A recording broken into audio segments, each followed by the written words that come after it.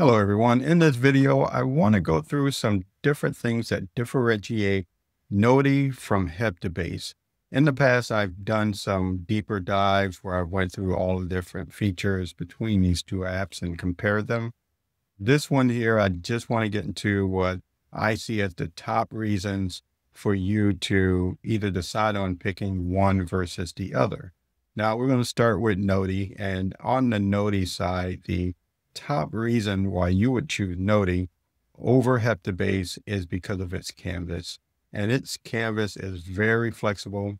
You can do a lot of different things that you cannot do on Heptabase. Now, these applications are put out there for different reasons. So this isn't to say one is better than the other, but if you're looking for a flexible canvas that allows you to put shapes on it, icons on it, have layers, you can draw, and so on, then Noteey is that visual note-taking application you want to use. It's really, even to call it a visual note-taking app, it brings it down a bit because it does so much more. It's more of a whiteboard where you can basically do anything that you can on a whiteboarding app on here. And it's mixed with the visual note-taking aspect where you have a library where you're storing things that can be repurposed on your boards. So it combines both of those together. Now, some of the things that you can do, as I mentioned, you can draw on the canvas.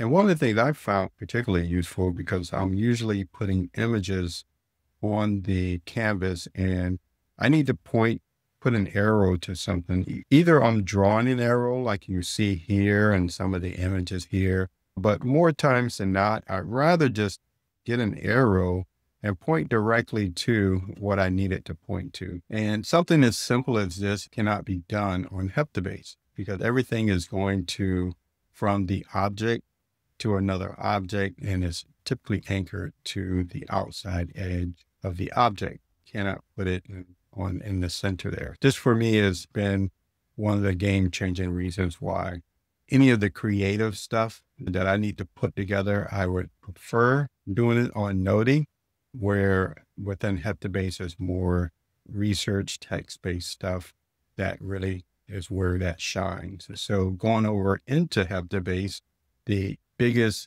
thing that I think differentiates Heptabase these days than Noteey is the AI, because they've doubled down on artificial intelligence. They recently released the ability to leverage MCP. And yeah, it really opens up the doors to being able to do a lot of stuff with the information and data that you have within Heptabase, because not only can you use a single card as context, you can use your entire vault as context. So they've really opened that up. On the artificial intelligence side, you can even push information into Heptabase by leveraging MCP. If you're looking for any AI integration with the visual note-taking tool that you use, then Heptabase between these two is the only one to go with because Noteey does not have it. I think AI is a very capable tool that you should have in your toolbox.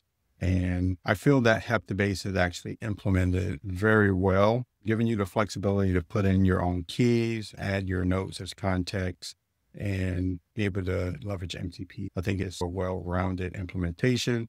You can use it. You don't have to use it, but it's there if you need it for sure. Going back to the Noteey side of things. Now, Noteey on second on my list is going to be its ability to do highlighting. And even though you can do some highlighting over in Heptabase, highlighting in Noteey I think, is way beyond, just like on the canvas, it goes way beyond what you can do on Heptabase. You can highlight everything. So not just the text in your cards, or PDFs, you can highlight video, you can highlight audio as well. So you can go crazy with the highlighting if you need to. So if you're someone that likes to highlight and you don't want to be held down by what type of content you're doing highlighting on, then Noteey is the application to go with there. Switching over to Heptabase, the second one here on the Heptabase list is its ability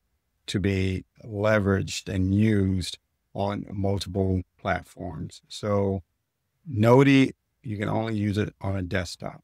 With Heptabase, you can use it on the web, you can use it on a mobile device, you can use it on your desktop. So it doesn't matter whether you're sitting at your desk or you're out and on the go, you can easily get to the content. Now, obviously on a phone, it's really hard to do any type of visual note taking and working in that whiteboard on the phone size screen.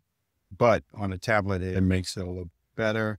And just having the access to your content is in itself a big leap beyond on the Noteey side, because you could get away with having one single app with all your data that's accessible from pretty much any device that you have, versus on the Noteey side, I need to have another application that I know I can get to the data on my phone, on my tablet, and in any situation without needing a laptop. So I think the big plus on the Heptabase side is that multi-platform support. Now, if we switch back over onto the Noteey side, the next or the last one on the list here, I'm just doing 3 from each, is going to be the organization.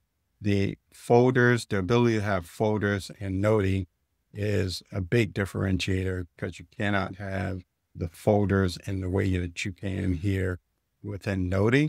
Yes, you can have those folders on the side pane with Heptabase, but that's not what I'm talking about. Being able to organize your boards into folders is a game changer from an organization standpoint.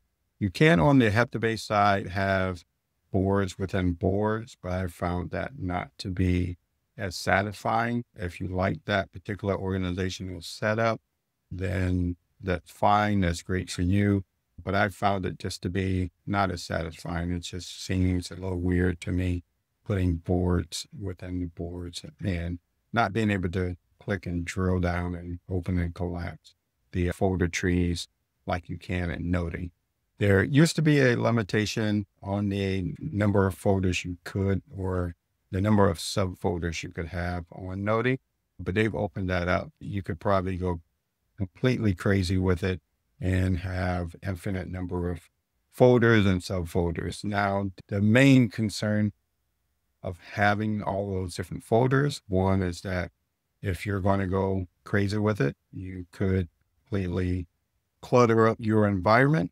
The other one is that you will quickly run into your limit from a size standpoint of what you can publish to the web if you do not have the unlimited publishing subscription that they have out there. So I do use folders within the project that I know I'm not going to ever want to publish. And then if I do want to publish, I just create an ad hoc project, copy what I need into it. There's even functionality to just move or duplicate into another project and then share it that way. So it's not that big of a deal as far as when I need it. I can get around the size threshold if I built something within a folder or a project that's already hit its limit that I cannot publish. And typically when I'm publishing something anyway, I'm only looking to publish one board, not really the entire project. Just my use case, the way I use it, is not really needing to publish the entire project. And the way Noteey does that could be changed up a little bit to where you can publish a board. They recently did release the ability to be able to publish a single card on its own, which is great. But if I could publish just one particular board in a project, I think that would make it better for my particular use case. That way I don't have to create another project, put one board in it, and then publish it that way. And also in that organization, within a project in Noteey, you also have that table of contents where it does show you the different boards that you have, and then all of the other content or objects are broken down in there as well. So if you have these big infinite boards within your project, it's easy to click on them and see what objects are where. You can organize it within the frames, and the frames show up on the side there, and you can easily get to them and click around. Again, the organization within Noteey, I think, is pretty great. Now, one thing on the Heptabase side that Noteey does not have, and they do not have it now. I have seen it on the roadmap. It's supposed to come out this month, but potentially that could get pushed out. And that feature is the ability to have a global view of your tasks. So if you have your checkbox items that you are putting in your cards and you're using those as a task list, then within Heptabase, you have a global place to see all of those. Within Noteey, you will have to hunt down where those things are if you remember. So if you have a large environment with a lot of projects and boards and things like that, I think that can get unruly trying to figure out where your tasks are. But in Heptabase, they make it pretty easy. So can't wait for that feature to show up in Noteey, but Heptabase right now wins in that department because it's already there. And if you couple that with the ability to set a date on those, which you can do within Heptabase, you can just schedule a date on it.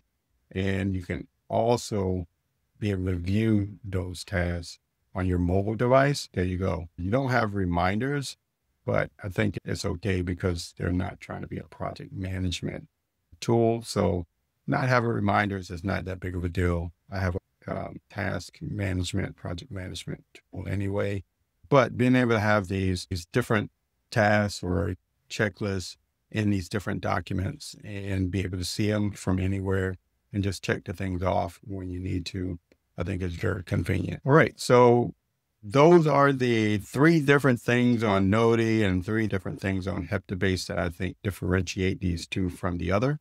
If you have any that I did not put on this list, let me know down in the comments. And that's going to be it for this video. So if you like the content on the channel, don't forget to like and subscribe. And until the next time, have a nice day.